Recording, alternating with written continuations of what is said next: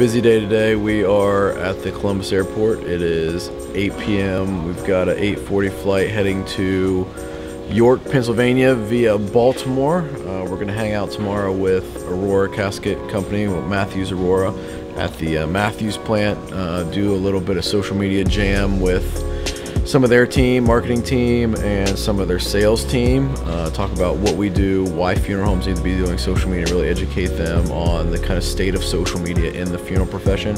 Should be exciting. And then we're flying back to Ohio. So today, implementing a lot of new stuff internally at the office, so a lot of meetings. Took a couple hours, went to a local high school for career day, talked to a digital media class about social media marketing, what we do at Disrupt, why it's valuable to learn social media and videography and being a creative, and how the job opportunity is huge for that. So that was fun. Now a little bit of business.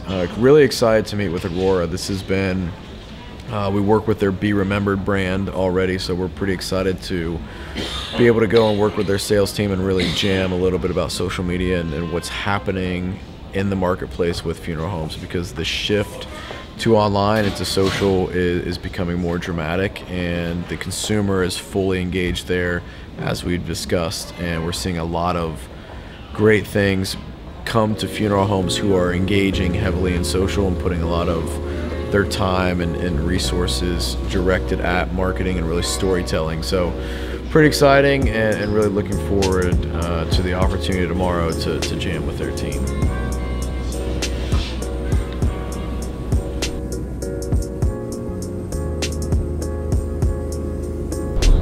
Okay, day two. Just got to the York Casket facility, which is obviously a Aurora Matthews facility. So we're going to do a couple-hour jam session with their team, some people from the marketing team as well as their sales team. So it should be pretty good. We got in late last night, a little bit after midnight,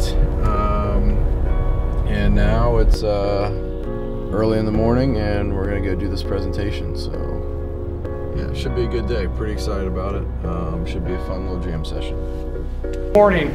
We have the great pleasure, and I want to thank Ryan and Josh for taking time to be able to come here and really challenge your thought processes on the way that we can help funeral homes be able to grow their market share, reach their customer and that ever-changing consumer on the way that they view funeral industry today. And so Ryan's going to challenge some of your thoughts, but I also think that he's going to show you some ways that we can go out as consultants to help these funeral homes in ways that we've never been able to before. So without further ado, everybody welcome Ryan Thogmartin with Disrupt. Awesome, thank you. Thanks for having me. Excited to be here. It takes me back a little bit to when I used to be with Wilbert and our sales meetings, so I know it's a good time. So we are a full-service social media agency. What that means is we help funeral homes and companies in the profession. We focus on the funeral profession, create a social media strategy. So what it is that they want to achieve on social media. Is it just driving engagement for their funeral home? Is it increasing pre-need leads? Is it building up the events that they have and things that they do in the community through social media? Whatever that goal is that the funeral home has, we can achieve it through social media.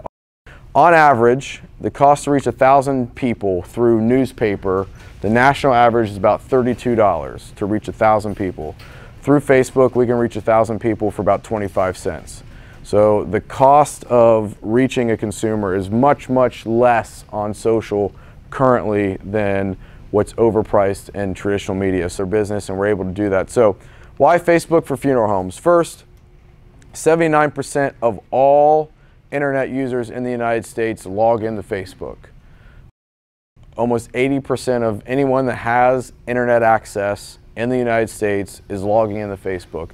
69% of all consumers in the United States use Facebook on a daily basis.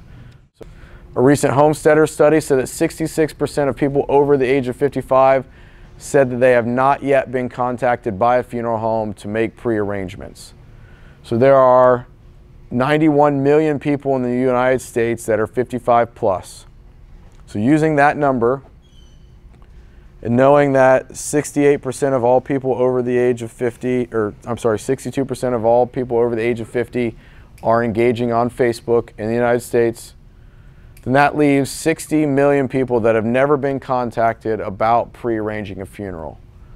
So the market size for people that are 50 plus that have never been contacted by a funeral home to make pre-arrangements is enormous. 34 million, using that 62% number that we know is engaging on Facebook, would equate to 34 million of those people 55 or older that have never been contacted about pre-arranging a funeral are living and engaging on Facebook.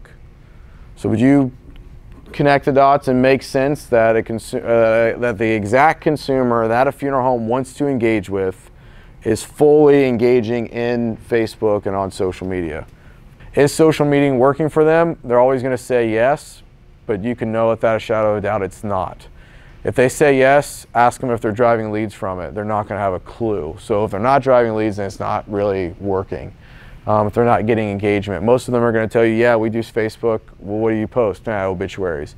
I mean, that is what funeral homes default to as what the consumer wants, and it's absolutely not. Then if we're driving pre-need leads through social media, they're selling more of your product. Like at the end of the day, you win along with everybody else. So, and it's just another reason that they trust you. It's another valuable option that you're bringing into the funeral home. One of the hardest things for me when I was on the vault side of the business, my in-laws own a Wilbert Burial Vault franchise. I worked for them for a few years starting in 2004. That's how I got into the funeral profession.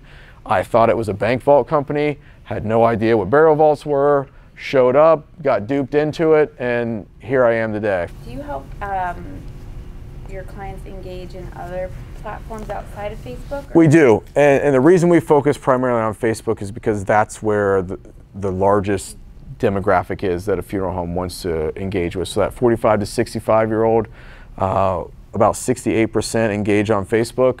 The next network is Instagram, where only about 18% engage.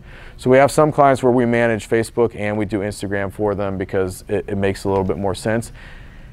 Generally, we're dealing with limited funds. Like most funeral homes think that $795 is crazy, but they'll give it a shot. And once they see it, they're like, oh, we're pulling all of our marketing dollars and putting it in social because the return is so much higher. Then we can go into other networks. If we're dealing with a limited amount of money, it makes far more sense to win on Facebook first and then parlay that into Instagram and other networks. Any other questions? Awesome. Thank you so much for having me. Really appreciate it.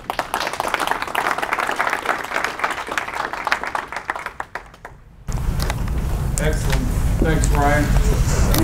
Hopefully everybody can see, I mean, obviously this is a shift from the traditional market and the traditional way in which the consumer tries to reach out. What I love about it, it's trackable, it's measurable. It allows the funeral home to be able to actually see the return on the investment that they're making. And the traditional ways that we've always done it, yellow page, billboards, all the things that Ryan talked about, very difficult to see. Everybody knows that they have to have marketing, everybody knows that they have to participate in it, but they just don't know what it's doing for them. And they feel like because their competitors do it, I do it. That's what I love about social media. Ben Hamilton and I had the opportunity to join Ryan's client meeting, and it was phenomenal. I just sat there as a sponge, just learning from Ryan around what we could help funeral homes do. So all I encourage is let's think about becoming a subject matter expert around this. Continue to reach out to Ryan and his team to identify that. Other folks that are into social media also, because frankly, as we talk about being a consultant, there's another thing that no one else in the industry, and a differentiator from other competitors of ours, are not talking about. They're not experts about it. What a way to raise the level of respect that you have inside a firm by being able to spread your way out to help them grow out in the new media and to reach the consumer that's now making the decisions in their market. So again, another round of applause for Ryan.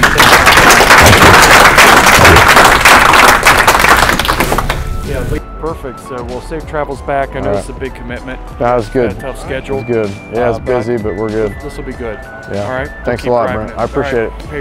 Yep. We'll see you soon, Take care. guys. See you.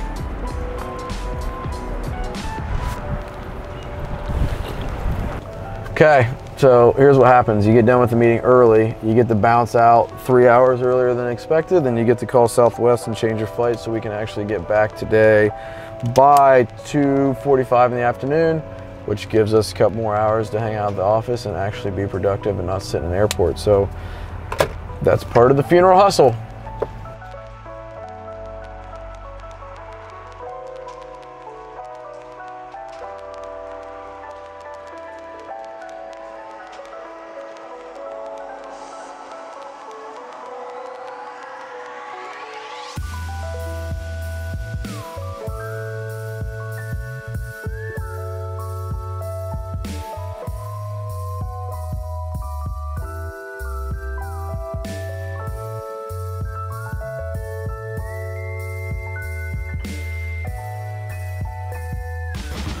Excellent, so we got through security, we're at the gate, so quick in and out again, even shorter because we're able to switch flight, get out a few hours early, headed back to Columbus. We'll take the next couple days in the office to get ready for ICCFA, and then we'll see you all again in Nashville.